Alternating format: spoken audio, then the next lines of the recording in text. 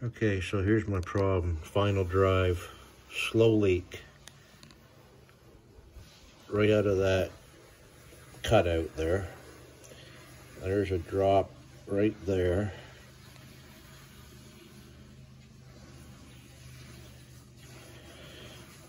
That's fresh fluid. So I just drained this the other day and put exactly 220 milliliters in it. I thought I had the problem fixed, and it was dry through most of yesterday, well, all of yesterday.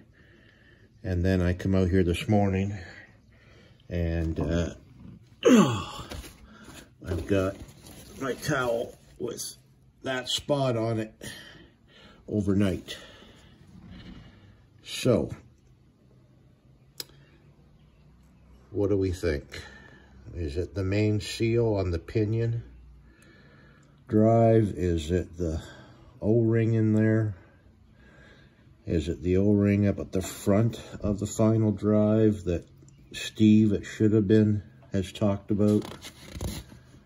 I don't know. This is frustrating because this bike goes for safety in 2 days, and I suspect if it leaks like that and they happen to detect it during the safety, it'll fail.